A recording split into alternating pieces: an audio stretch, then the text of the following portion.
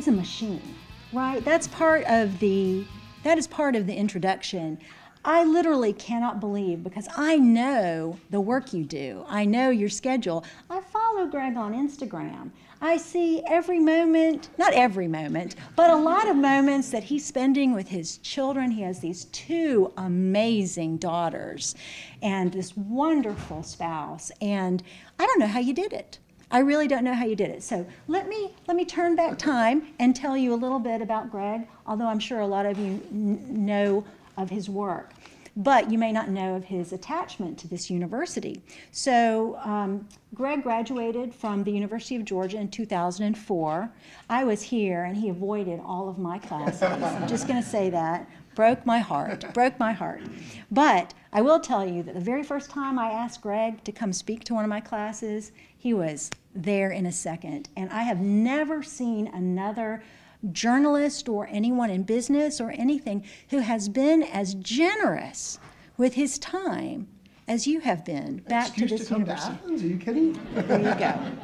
So Greg also has this amazing amount of work experience. I mean, after he left UGA, he did more internships than I think the entire applied politics whole class has ever done. Got a lot of experience.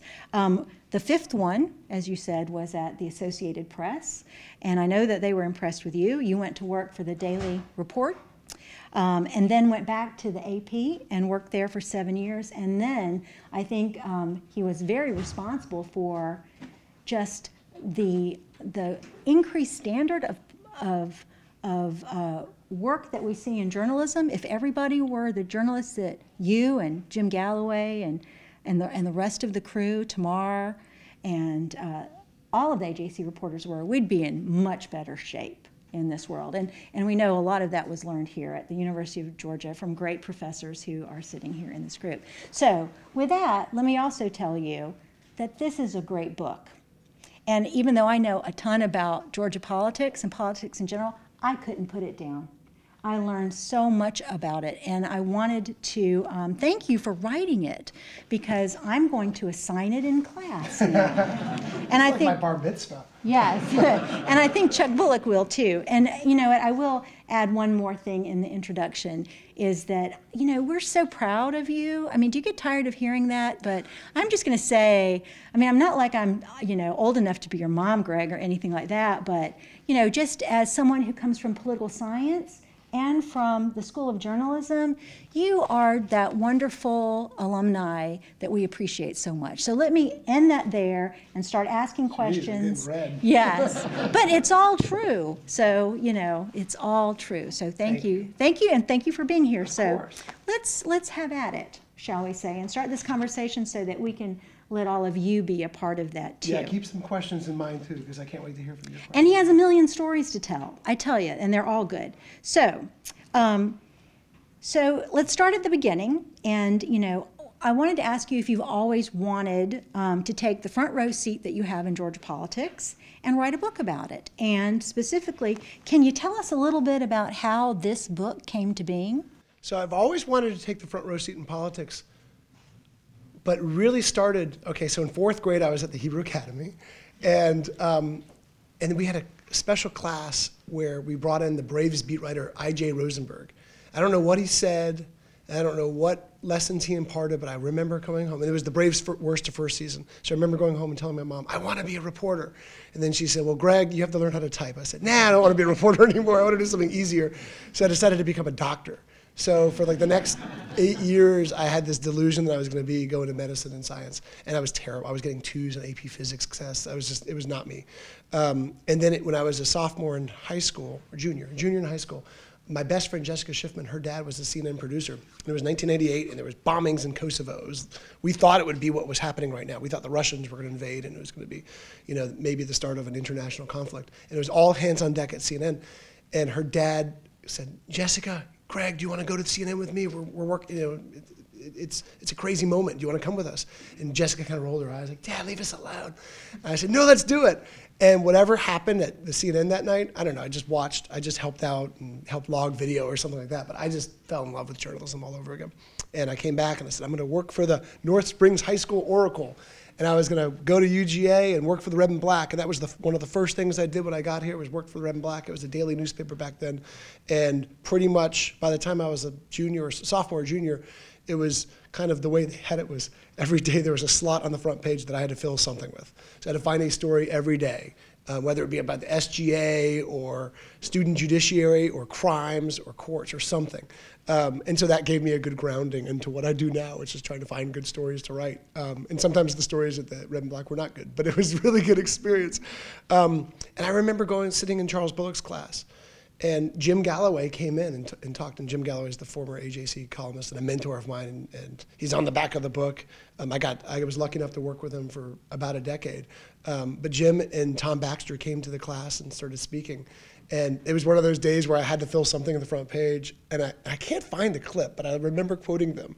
And put them on the front page of the Red and Black the next day, but then went home and told my now wife, but back then girlfriend, that I want to be them. I want to work with them one day. And I was lucky enough to get to do it, and it's such a cool experience. But I'd also say this, that the people in those classes, I remember in that Charles Bullock class, Chuck Efstration was one of the people in that class, and now he's a state representative. Jared Thomas, who is the governor's chief of staff, was in that class. When I was the editor of the Red and Black, Latham Sadler was the SGA president. He's now running for U.S. Senate. The SGA president before him was Sachin Varghese, who's now the Democratic Party's top lawyer. And the one before him is Adam Sparks, and he's also a top lawyer for the Democratic Party. So the people, Conrad Fink used to always say this to me, but Bluestein, the people you're covering now, you're going to continue to cover. So don't mess up. And so he was right. You know, the reputations and the connections you make here today will follow you, especially if you stay in Georgia. But even if you don't, but especially if you stay in Georgia, because I still bump into classmates and sometimes have to cover them. And that maybe the biggest example of that was Jason Carter. His wife, Kate Carter, was the editorial advisor at the Red and Black when I was the editor-in-chief.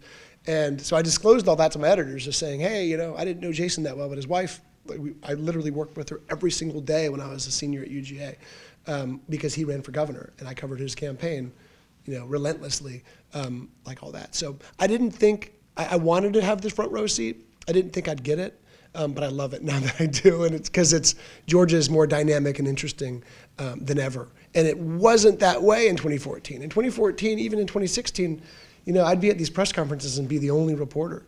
Even in 2018, there were some times where I'd go to Stacey Abrams events, and she'd joke like, hey, I might as well just do this in your office. Early in the campaign, not later. Later, it transformed, but earlier on in that campaign. And then as she became this national phenomenon, you know, suddenly, you know, I'd go to these press conferences and be 40 other reporters like, where were you? Who are you? And now we are definitely in that. I mean, now the New York Times is hiring reporters to be based in Atlanta just to cover politics. Washington Post is. The national media has woken up to the fact that Georgia is the best story in the nation, the premier battleground state, and the best test of Donald Trump's influence going forward is right here in Georgia. So, and then to get your question about writing a book, I used to cover courts and cops too at the Associated Press, and I thought I would write a book about Troy Davis. I covered executions, and after the Troy Davis execution, it was an international story. I said, maybe I'll write a book about that. And then an agent told me, yeah, you kind of already have to have the manuscript done in order to pitch that book right now. It's a long process. So I kind of put it out of my mind. But an agent reached out to me in the middle of the November elections, right after 2020, and said, I think you got a book here, and I'll help you out with it in terms of writing the proposal, because I didn't know anything about that process. And I was in the middle of covering the biggest story of my life, so I didn't really have all that much time to write one. And I thought about it, I talked to my wife about it, and I talked to my editors about it, I talked to some authors about it, and my wife basically said, you'll be so mad at yourself if you don't go for it. And I'm glad I did. And I spent nights and weekends doing that 9-week runoff stretch in between covering the runoffs, working on a proposal that was I ended up writing a 90-page book proposal. And yeah, way too long, but we got it in front of the potential publishers by January 1st, And of course, the runoff was January 5th, so it did not have an ending. We didn't know if Warnock or Ossoff would win or if the Republicans would hold those seats. But either way, I kind of wrote it as a cliffhanger. And so they saw it January 3rd when they came back from their vacations, wherever they go on vacation, because I didn't get one that year. And then, of course, the insurrection happened, the day after the runoffs. And so a week after that was when we had the interviews, and most of the interviews were about, Georgia being this battleground state. And a week after that was when I got the book contract. And then it was kind of like, good luck, go do your thing. And I didn't know what to do. So I kind of freaked out for probably a week, like, okay, because you have this image of, this team of editors from New York descending on you and working with you on how to outline the book and what your first chapter is going to be and what your 17th chapter is going to be. And it's not like that at all. It's kind of like, hey, go do your thing, right? And it took me about a week to realize that, and then I had a call with the editor who bought the book from Penguin Random House, Rick Cotton. He was great. And he said, look, we bought the book because we're confident in you. We bought the book because we like the proposal. Just follow the proposal. And so for the next few weeks and months, that's what I did. After work, I would kind of go in the basement after the kids were asleep, after my wife was asleep, and work for 3 or 4 hours every night until 1 or 2 in the morning and get it done. Well, and I know you're not one to brag on yourself, but how many publishing houses were bidding on getting this book? I think it was 7, and there was like 6 decent offers.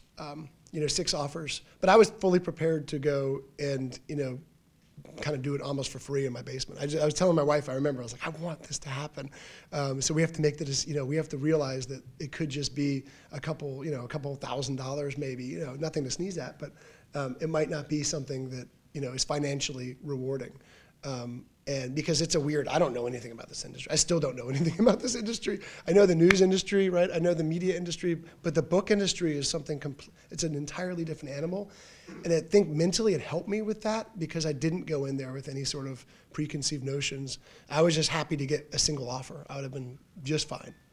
Well, and you say that, but I remember when I've been spending a lot of time with this book. I joked with a friend of mine, I've had like almost every meal, and you can tell with this book lately. It looks worn and tattered.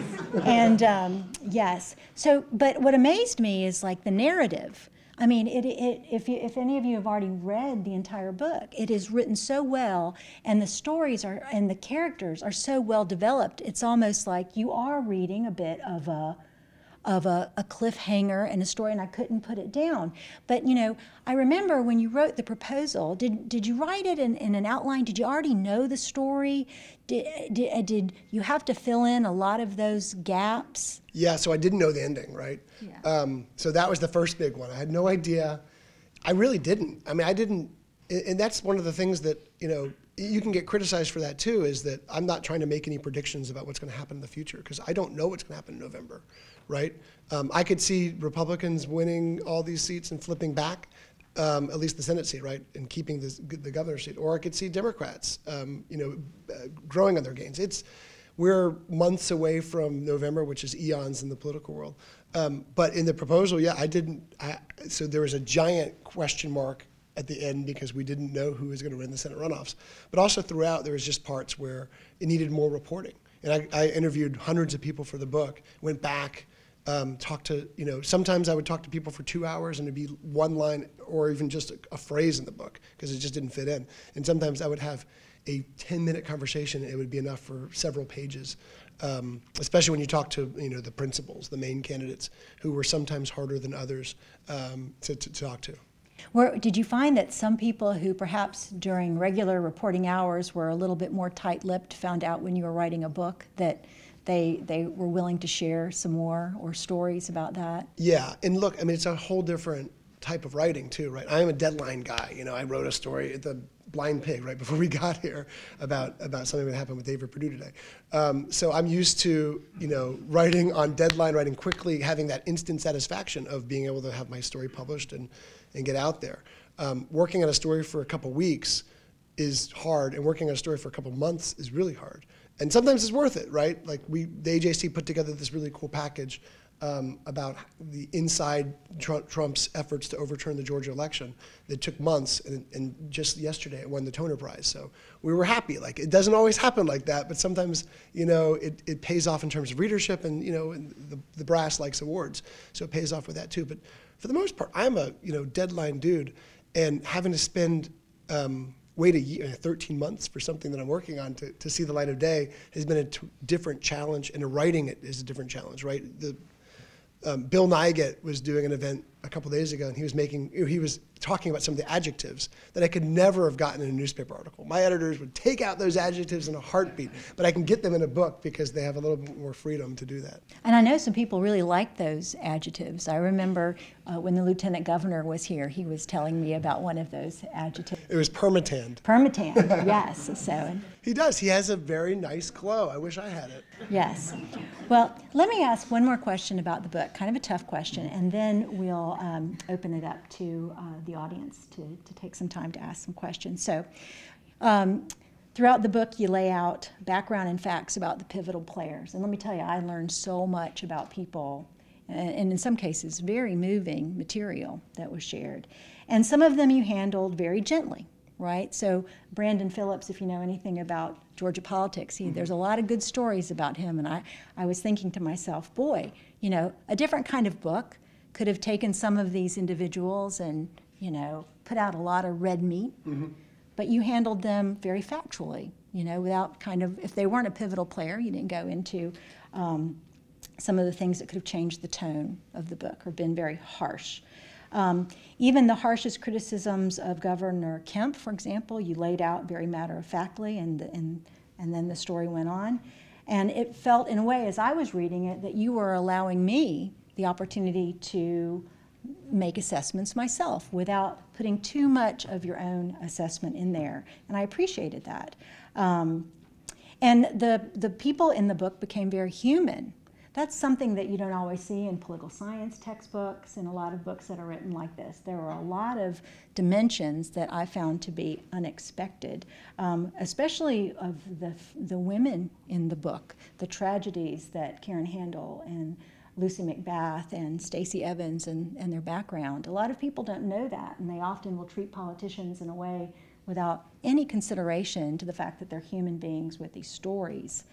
So the question I wanted to ask you is, as you were writing this book, as you were learning even more about them than you already knew, and you know probably more than many people about most of the political actors in the state, was it hard to sometimes not perhaps treat some that you admired a lot more positively, and maybe those that were not as deserving of as admiration a little bit more negatively? It didn't feel like you did that in the book, and I was going to ask you, how did you manage that, and did it take an effort to do that? Yeah, when we forget politicians are people, and I did deliberately try to, you know, write about them with their faults and their issues, and also the positive side, right? I mean, you know, why they were doing what they were doing. I tried to get into their minds a little bit without trying to psychoanalyze. And really, that's because I'm a local reporter. I'm not coming in this from an outside perspective. I didn't parachute in from New York or Washington for a few months to write this. I have known Brian Kemp since 2002 when I covered a state Senate campaign right here. His campaign manager was the guy I was just talking about, who was sitting right next to me in Charles Bullock's class, right? Which is the beauty of being a student in politics. As you know, Professor Haynes, so many of your students, you can get involved in these campaigns really early on and not just play a minor role, but play a very pivotal role. But no, I've covered Stacey Abrams since she was a backbench state lawmaker more than a decade ago when no one knew her name. And I would bug her for quotes on legislation that was moving through that no one else was paying attention to. I've known David Perdue since 2013 when he would be at these barbecues in the middle of nowhere, you know, small town Georgia, and no one would know who he was. I mean, you know, Nathan Deal would walk right by him, not as a snub, just he didn't know who David Perdue was. And I've known John Ossoff since 2017, January, a cold January morning when he called me out of the blue and he says, I'm this activist named John Ossoff, and I'm running for U.S. House, and I've got $250,000 and Hank Johnson and John Lewis's endorsement. Do you think that's worth a story? And I said, yes, it is.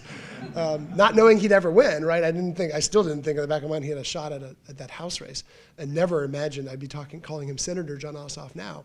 But you get to know them over the years, and you write about plenty of stories they hate over the years, and there's plenty of things in the book they don't like. Trust me, I'm hearing it from them plenty right now. But you also treat them as people because they are people, and what they're doing. I mean, part of the book is talking about why Kelly Loeffler and David Perdue went so far to the right, why Kelly Loeffler never was able to run the campaign she wanted to, and it's not I'm not apologizing for it, but because of all these external factors and because of the fact that Doug Collins got in that race, she was never able to kind of run the campaign that she hoped to run that would appeal to moderate Republican women who had left the party because of Donald Trump. And that's just one example.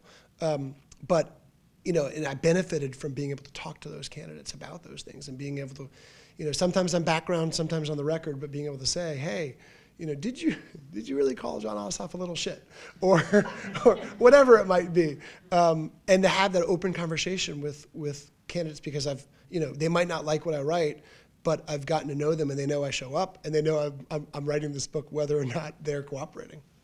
Did that answer your question? Oh, it did. It certainly did. And we were, in fact, in class talking about some of these things that you talk about in the book. So I was also going to say, as a political scientist, I found a lot there that I could use myself. So I think you put both of your degrees to work. I was a newspapers major back when there was one.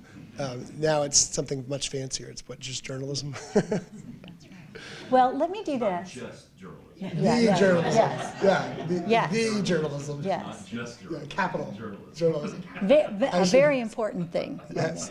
So, so why don't we keep this pretty casual since we have a nice, intimate group here. If you wouldn't mind, if you have a question, raise your hand, and then I'll call on you, and then please share your name and ask your question, okay? And Dan, I know you, so Dan, why don't you stand up and ask your question? Thanks for coming, Brian. I was the campaign manager on the other side of that Brian campaign. Oh, you were for Doug Haynes? Doug Haynes. Yeah.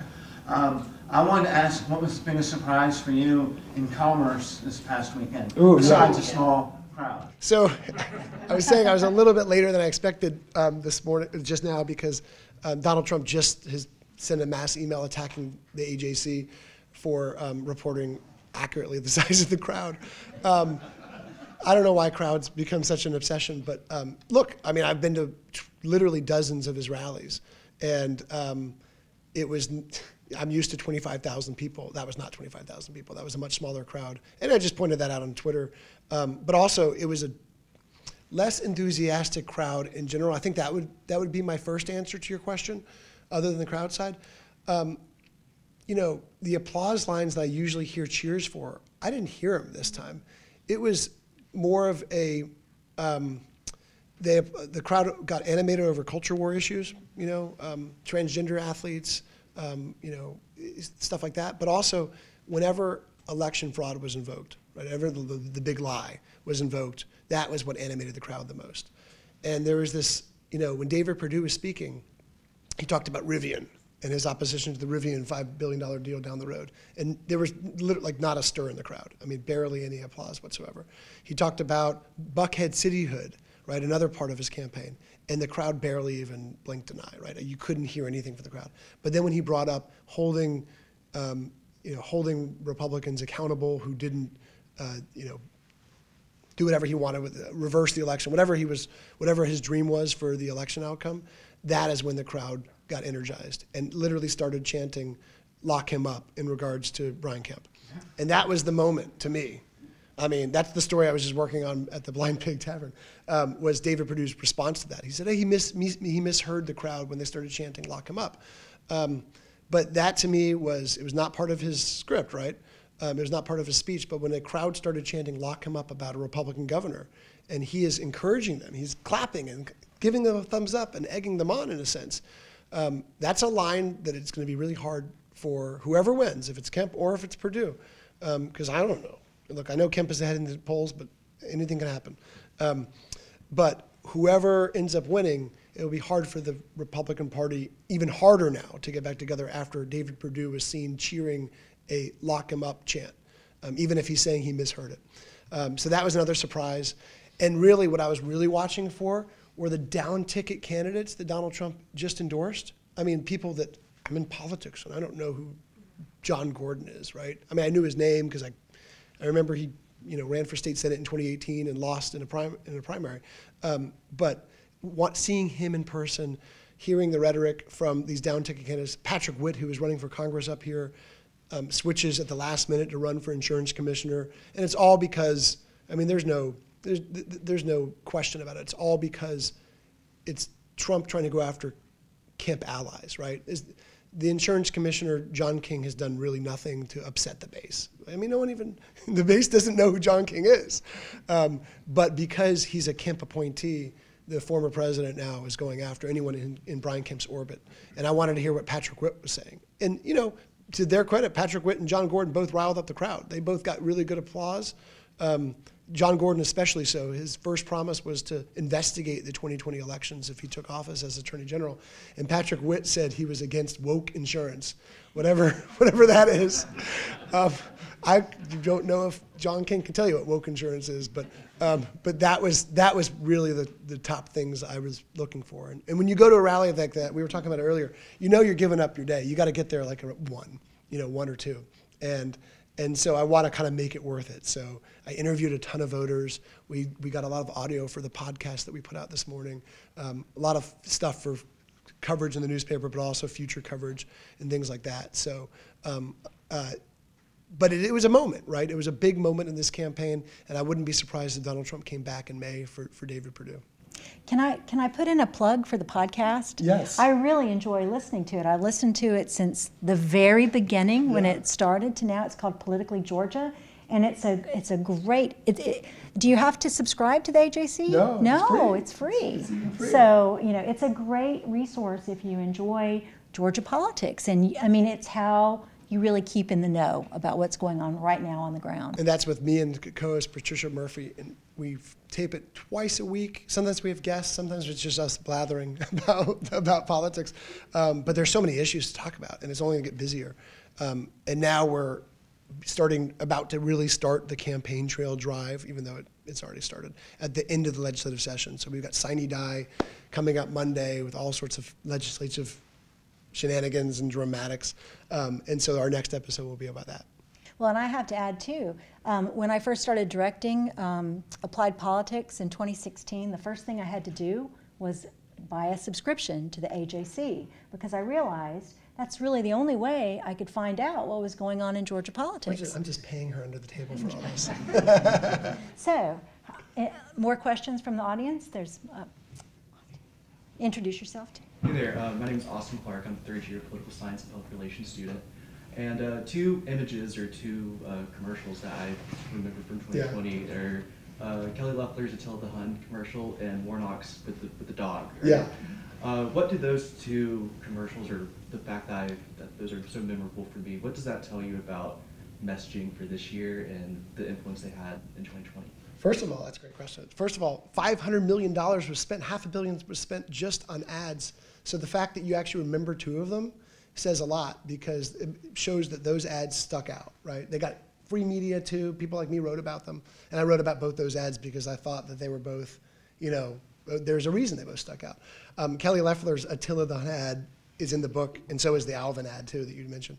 But it's in the book because to me that showed, that to me was the moment where it crystallized she could not be the candidate she wanted to be. And again, not apologizing for her at all, because it is what it is. But when Brian Kemp, went to appoint, was looking for someone to appoint, he was looking for a few criteria. Among them, a running mate for himself, because he thought whoever he'd pick would win, and that he'd be able to run with them, with him or her, right now. Someone who is not the typical white dude who dominates Republican politics in Georgia. So either a woman, a person of color, someone else. Someone who could appeal to the white college-educated suburban women who had left the party, and it didn't necessarily have to be a woman, but that was kind of the angle, and an outsider who would be pro-Trump. So those were some of the main criteria he was looking for, and he felt Kelly Loeffler fit the bill. But from the very beginning, it was clear to people like me, because Doug Collins called me. I was with Kelly Loeffler and the governor and all that when Johnny Isakson announced he was going to serve another term, that he was stepping down, I should say. And within hours of that announcement, there was already open jockeying. I mean, Doug Collins was already calling me and other reporters saying, I want to be put in the list of people who are contenders. He made it very clear that he wanted the job. Governor Kent made it very clear that he was not going to go with a traditional candidate, no matter what the outside pressure was. And so the Attila the Hun ad, to me, crystallized how far she had to go to the right. She had to say, she couldn't give Doug Collins like any space at all to run to her right. And it got to the point where she said she was more conservative than Attila the Hun. Apparently it wasn't all that conservative when you look back at the warlords of that era, but we'll let a historian talk about that more. But the Alvin ad was completely different, because Raphael Warnock, in a sense, had to convince those white middle-class suburban voters that he wasn't scary. I know that sounds weird. And by doing that, he would walk around with a puffer vest and in a leafy green neighborhood with this little cute dog. And like, very strange, but the dog actually kind of lived near me. And so I knew that wasn't his dog, because I happened to see that dog a lot. Without disclosing anything I'm not able to disclose, the dog might have lived in my general zip code. And so I knew it wasn't his dog, and I also didn't think it would be this big scandal that it wasn't his dog. And so later on, I would see these like conservative media write these stories about how like Alvin wasn't really Raphael Warnock's dog, and I was like, it's not really that much of a secret. It's an act, it's a stand-in. But the ads worked, right? And I go extensively in the book about those ads, because Adam Magnus is the ad maker for Raphael Warnock. And that ad, just like the Attila the Hun, that ad got so much free media and was able to personalize Raphael Warnock, because we were seeing all these terrible attack ads, so many that I can't remember them, right? Just different clips of him saying things either out of context or just short clips of him from the pulpit or whatever it might be. And then you'd see this ad of him walking around with this cute little dog, this little beagle, that I saw every day. It's so weird thinking about that. In a strange quirk. And then he had this other ad too that was really smart at the beginning, where he said, they're going to attack me for everything. Raphael Warnock eats his pizza with a fork and knife. Raphael Warnock steps on cracks, all this stuff. And it's been done in other markets and other races, right? That's been a very successful ad. And so, but it's also worked. And so before Republicans could even kind of get their attack ads out, they spent 7 figures from the Warnock campaign putting that, like, hey, they're going to attack me over everything, this is who I am, type ad. And it helped seed the ground and at least give people a baseline view of who he was. Because remember, in that first run-up, I mean, we knew who there was the first few months of that campaign, we all in the political world thought that he was the front runner and knew that he would end up being the Democratic nominee. But he'd go to these events and he'd be virtually unknown. I mean, he'd go in South Georgia and the local sheriff or the local mayor would get a bigger crowd than he would. He'd have to go on their coattails. And it's hard to reconcile with that now because he's such a national figure. But not that long before he ran for election, he was virtually unknown in big parts of the state. Let me add one thing. In the stories you talk about when the selection for Kelly Loeffler was being determined, there are people in the book that some of you may know, and I ran across a lot of names of people like, I know them, but I didn't know that. And the story about Joel McElhannon, and about how Joel is connected to Kelly, and how Marty wasn't allowed to know that Joel was the one who recommended Kelly. And I'm not going to say any more. You're going to have to buy the book, right? I mean, that was a good story, and I can't wait to see Joel and tease him about it. And by the way, with the weird thing, in traditional journalism, you write a story, and of course you check it and you fact check it, but it goes online, and if people say, there's this minor issue or whatever, you can change it, right? You can go back and correct it or clarify it or something like that with an editor's note or however your publication works that out. But of course in a book, you can't do that. So I made triple sure, especially with stories like this with Joel, that could alienate him from the governor for a very long time. Like, you're sure you're cool with this being in the book? Because because I value those relationships, right? I'm not going to go burn someone like that, you know, if they said something that they didn't mean, or if they went too far and had second thoughts about it. I could, like journalistically I could, but I also know I'm in this for the long run too. And I'll be talking to Joel for years from now, even though he might not be talking to Governor Kemp. And I will add, I sent Greg an email that had at least 6 new titles, all based on the word flipped, that would apply. Flopped, flipped out. Yes, you know. Fluke. Yes, flipped off, Flipped you know. off. Anything can happen in Georgia politics, and I think the word flipped can be used. So you have a franchise now. One more question. Sorry. I think she had a question. Oh, Katie, and then you. Okay, ladies first. Go ahead, Katie. Hi, my name is Katie. I'm a first-year public relations major. I will also say that I too need to listen to and summarize Politically Georgia after this, or my boss will have my head. Now I can't speak for everyone, but I know that on campaigns that I've worked on, the staff has always sometimes begrudgingly admired your journalistic independence.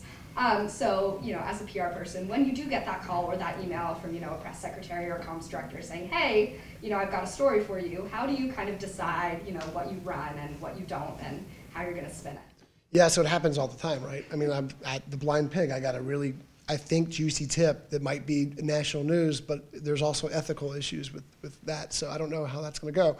But with that sort of story, I run it up at the flagpole. Like the tip I got at Blind Pig today, I'll have to go all the way up to like and I actually did, I Slack messaged one of our top editors just saying, hey, FYI, I just want this on your radar because this is a hairy issue. But generally, look, we have all these different outlets right now, right? Your typical journalist isn't just writing for the newspaper or the website. Right now, there's, you know, the blogs, and we've got a blog and a newsletter in the print paper, and the website and the podcast, and you know, all these different outlets. And so as I'm getting tips about stories, I look at different things I can do. You know, I might not be able to, someone gave me this great tip about a platform for a state house candidate. And I couldn't really write about that individually, but I can put that as part of a trend story later on and tuck it away. And so I've got a note file on my phone, wherever my phone is, here it is, that is, it's really long, and I just keep different threads in it. And you know, the curse of being a journalist is there's always more work to do.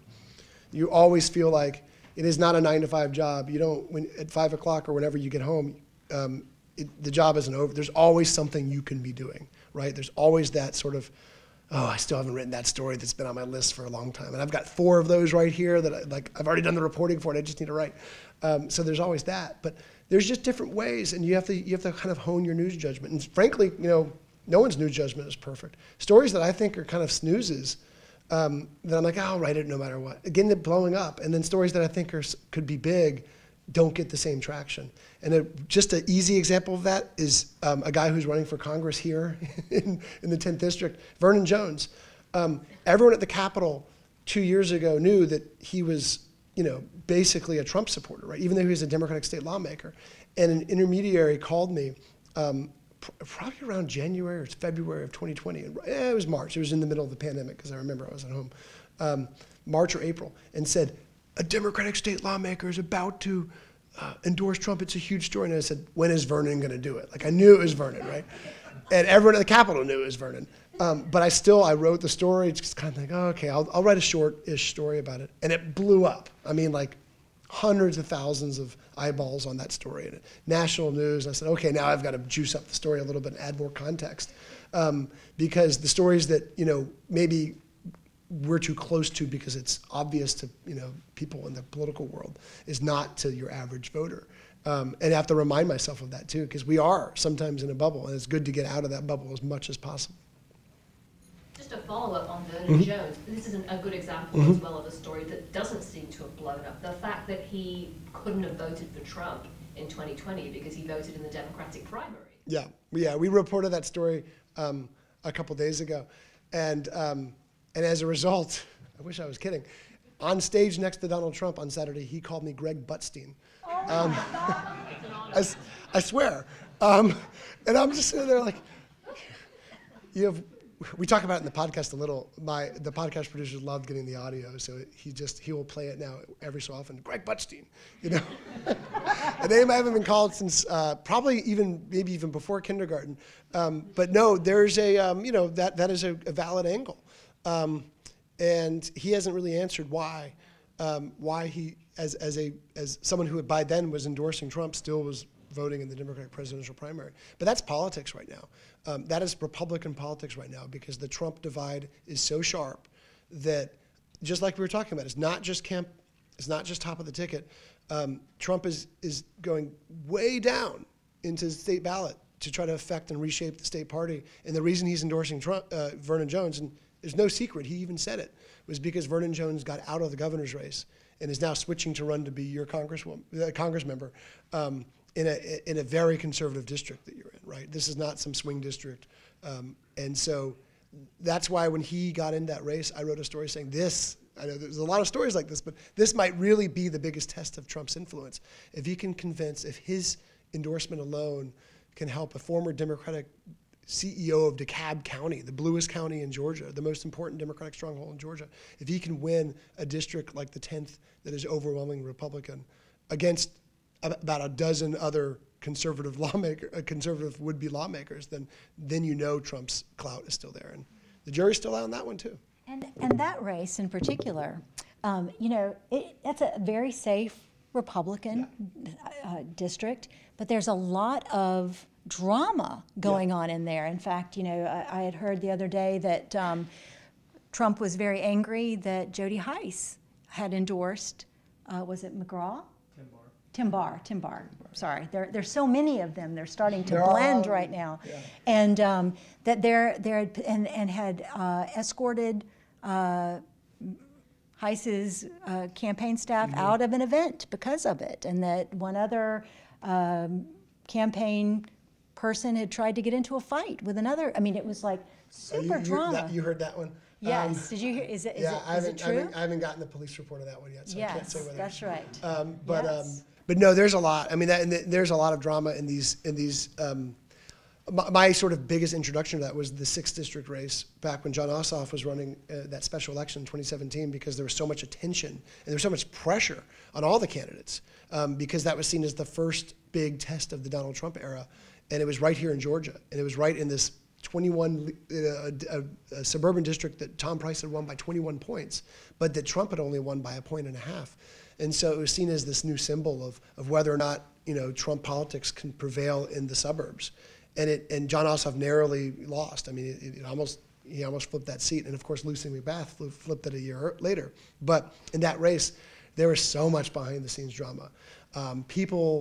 Campaigns poaching each other's staff and not paying their vendors and stealing each other's signs and all this stuff on the Republican side. I mean, it was brutal. And then meanwhile, John Ossoff really didn't face any well-known Democrat. And so he was able to consolidate Democratic support behind him pretty quickly.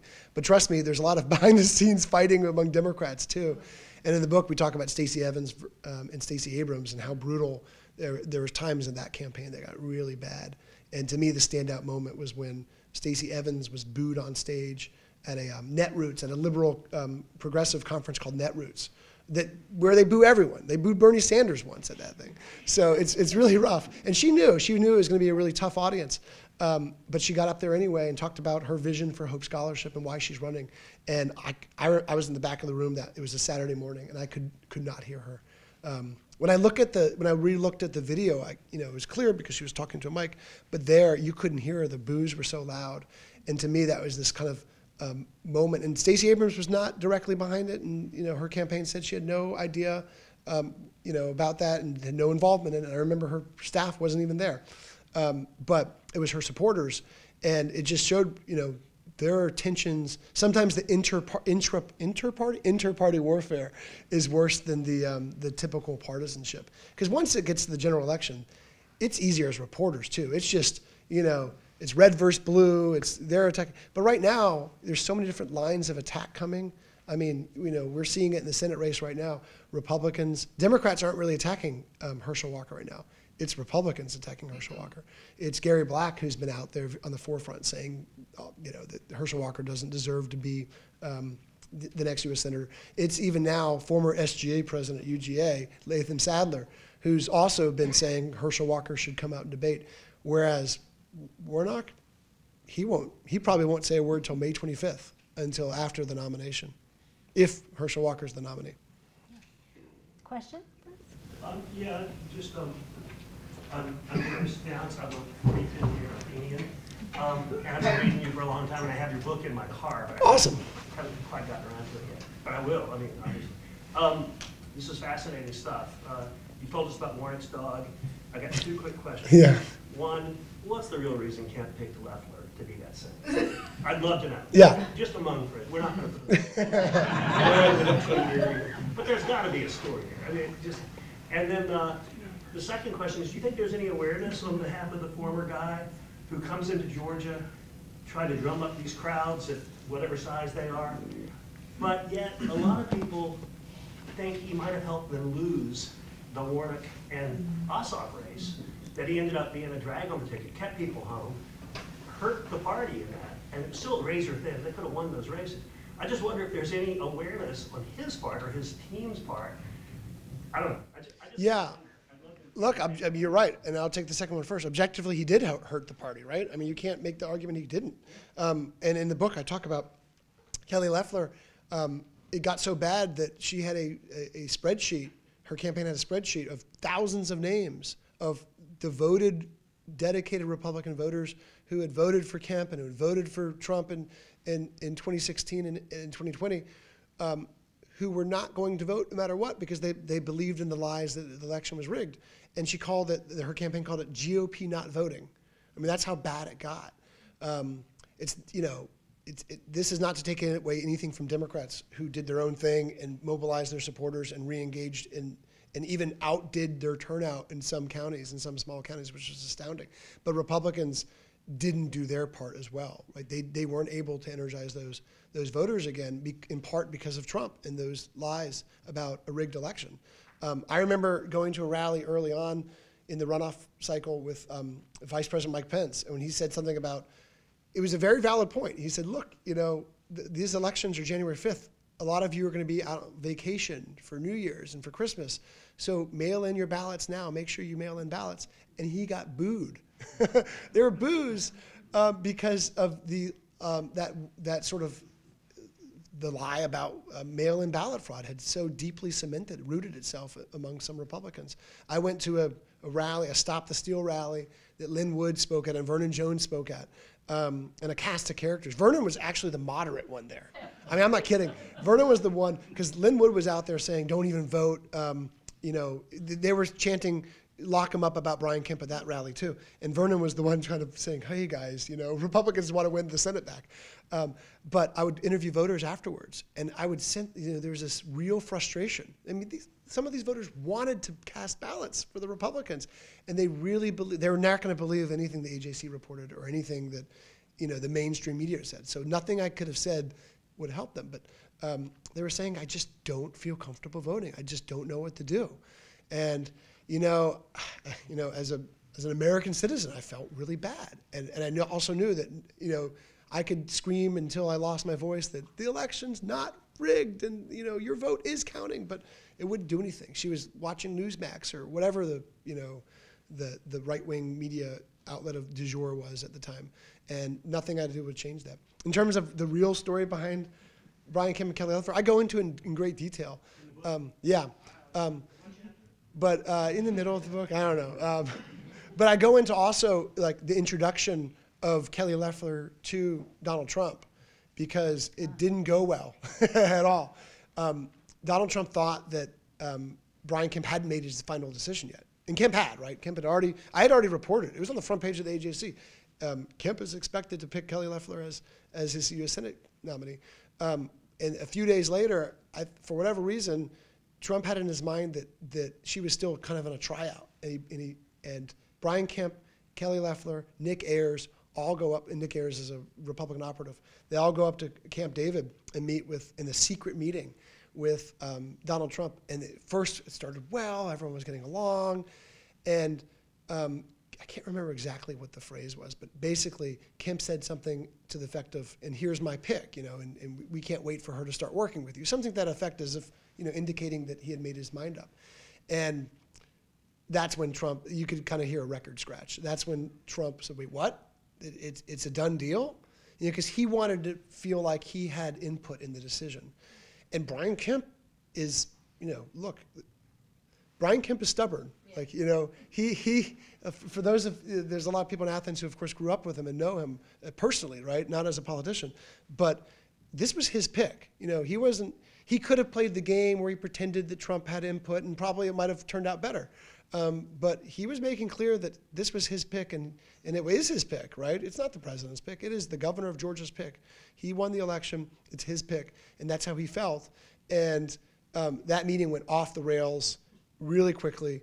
And I kind of end that scene with Kelly Loeffler texting Joel McElhannon, the Athens operative who she's very close to, and saying, we better get ready for a primary challenge. And that's exactly what happened. There was always this sort of threat that Trump would endorse Doug Collins or at least say bad things about Kelly Loeffler. And so the entire race, even in the runoffs, Kelly Loeffler is sort of on the precipice, right, is nervous. Her operatives are always nervous that one tweet from Trump would end everything. And it would have. And who knows that better than Brian Kemp? Because Brian Kemp got the tweet in 2018 that ended everything for Casey Cagle. He got the tweet 6 days before the runoff that, hey, I'm endorsing Brian Kemp, and he's the best guy ever. And it literally, Kemp was already ahead in the polls, but by single digits, that turned it into a double-digit rout. I would add, Casey Cagle is another really interesting character in the book as a real person. I had no idea about his upbringing and how difficult it was. A lot of these politicians that we think about and who now are often very wealthy, they really came from nothing. And the whole Clay Tippins thing was a great part of the book. Yeah, Casey Cagle wanted to play pro football, and he got injured and couldn't fulfill that dream, and ended up becoming a very successful businessman and banker, and the first Democratic state senator. First Republican state, he's going to kill me if he hears I called him a Democrat. First Republican state senator from that part of Georgia, from Hall County, which of course now we know as this Republican stronghold, but the first GOP state senator from that part of Hall County since Reconstruction. Was the youngest state senator at the time, and had been planning to run for governor for a decade, right? Like that was his goal. He was lieutenant governor for multiple terms, but he wanted to be governor of Georgia and came in with all the advantages. Name recognition, lots of lobbyists and money backing him, big-time endorsements. And even though Brian Kemp was also a Capitol insider, his office was across the Capitol Rotunda from Casey Cagle, Kemp was effectively able to brandish himself as the outsider, even though he wasn't, right? Let's be honest. Kemp was a Capitol denizen as well, but he framed Casey Cagle as the outsider, as the insider, and himself as the outsider, and kept Casey Cagle under that 48%, under the 50% mark to 48%, got into a runoff, and then the famous, well, I don't know how famous it is, but to me it was famous, the Clay Tippins tape, where Clay Tippins was the fourth place finisher in the Republican primary. Not fifth place, Michael Williams was that. He was the guy with the deportation bus that broke down a couple days before the election. But Clay Tippins was kind of running this kind of interesting campaign where he was focusing on issues that you don't see Republicans in primaries focus on, like grade school education and beefing up technology. Not bad stuff, just stuff that doesn't really energize Republican voters. And lost, got in fourth place, and then went to Casey Cagle ostensibly to talk about endorsing him. And before he went to see Casey Cagle, he pulled out his phone, turned on the record button, tucked it into his jacket, and sat there with Casey Cagle without any aides or anyone else in the room for 90 minutes and recorded him secretly saying all sorts of things. And among the things that he said, which was later leaked to me and Richard Belcher at WSB, and it was kind of a campaign game changer, was he said that he was backing these student scholarship tax credit sort of things, even though he knew it was I think he said effing, I think he said a bad word, but he said even though he knew it was a terrible idea, he was backing it to try to get a super PAC to not help one of his opponents. And up throughout the entire campaign, Governor Kemp's tagline was basically, he had a lot of taglines, but one of his main taglines was, I'm the same person behind closed doors as I am out in public, right?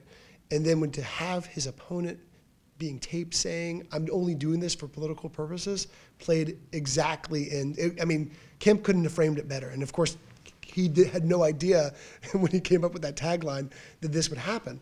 But it played exactly into Governor Kemp's hands and helped him get ahead in the polls. And if that hadn't happened, you wouldn't have seen Donald Trump endorse, because Donald Trump wasn't going to endorse a loser, right? And so he was up 6 or 7 points in the polls. And this is even stranger, but it was Sonny Perdue who convinced Donald Trump to endorse. David was in the room too. David Perdue was also involved, but it was Sonny Perdue who convinced Donald Trump to endorse Brian Kemp. And here we are today, as Sonny is the next chancellor of the higher education system, and David Perdue running against Brian Kemp. I mean, you know, there's a movie there. Well, Sonny Perdue's, you know, he's in the book in a lot of places where he's giving advice or he's nominating someone to fill a position, which ends up being very beneficial to them, like our now Governor Kemp. And one moment I'll never forget happened here in Athens. I was at Governor Kemp's election watch party in 2018, and thankfully had a hotel room somewhere around here because I knew it'd be a late thing. I knew I wasn't driving home. And it was closer than I think anyone really, you know, I think, let me put it this way, it was closer than Kemp's campaign thought it would be. And we didn't know it'd be 10 days of this weird purgatory until Stacey Abrams ended her campaign. But it was very close. And Sonny Perdue walks over to me and goes, Bluestein, call this damn thing, you know, call the race. And we don't, at the AJC, we don't call races. We let the national outlets do that. The AP will call it, or the New York Times or someone. But I said, Governor, I can't do that, you know. They felt like it was over.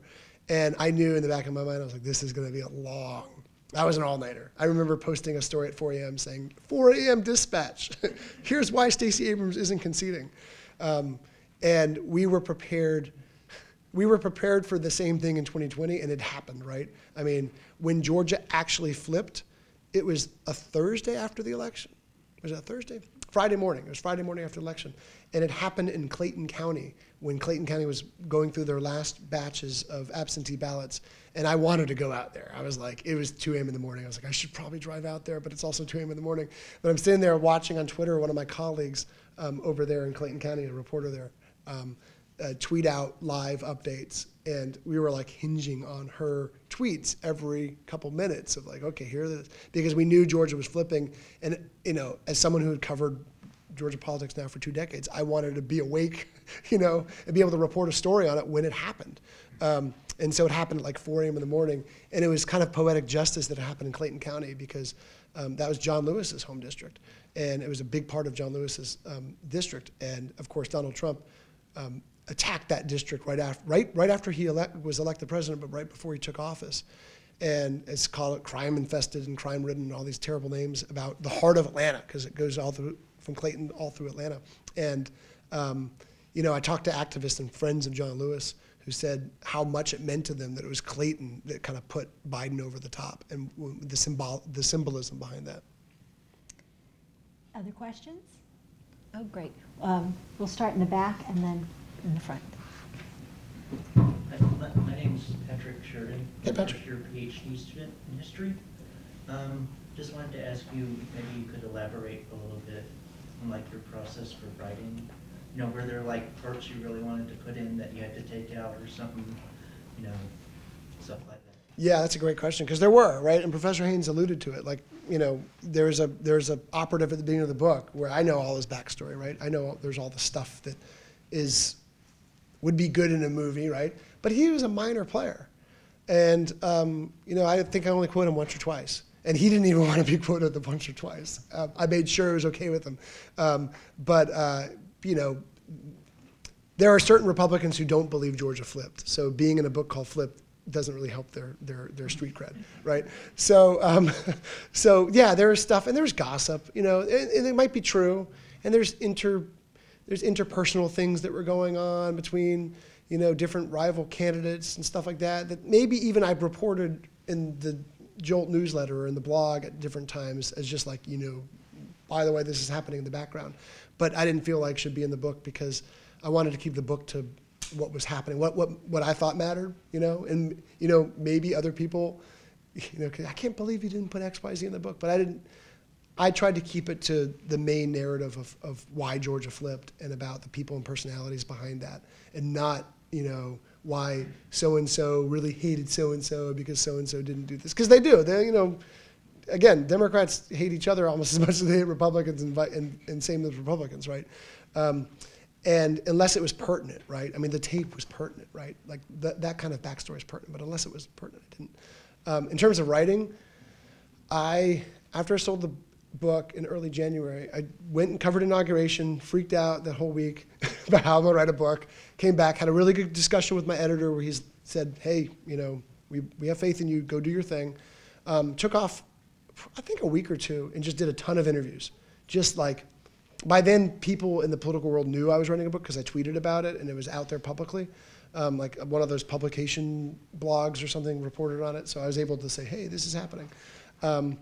And I think Punchbowl News also reported it. So like it was out there in the general political ecosystem. And so I started getting calls from people saying, I want to be in your book. And I have a story to tell you. And some of them were good stories and some of them weren't. And so I would just do, it's exhausting to think about. I'd do 10 or 12 interviews a day of like 45 to an hour each. I mean, back to back to back. And then at the end of the day, before I would go to bed, I would make myself summarize each of those interviews and bold out the parts where I thought it was important, because again, there was 2-hour-long interviews that might have gotten one line in the book or none in the book at all.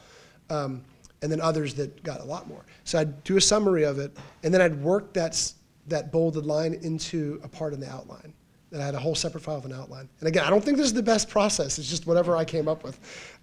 So I'd have the interview itself, the summary of the interview, and then I'd work, before I'd go to bed at night, while it's still fresh in my mind, I'd have like the best part of the summary, and I'd work it into different parts of the outline. And then when I went to go write the outline, I could go back and say, oh, this story about Warnock that I put into this section, and I'll go there. And then, of course, I had the book proposal, which was the roadmap, so I could kind of work off that. But for the book proposal, the runoff section was terrible because I didn't have an ending. So I had to completely start from scratch on that part of it. And then just continually, like I'm not a perfectionist, so just revising. I would like chug through one draft and like section one, and just my goal was to finish the first section by the end of February, right? And so I'd chug through that, and then I'd go back to it in like April and say, oh God, why did I just, my editor said I used the word cement like over and over again. He's like, I'm gonna never let you use the word cement again. And I made sure I took it out of, I think they only mentioned once in the book. So I had to go back and look at verbs I was using too much and things like that. Because I'm used to writing 1,000-word stories, right?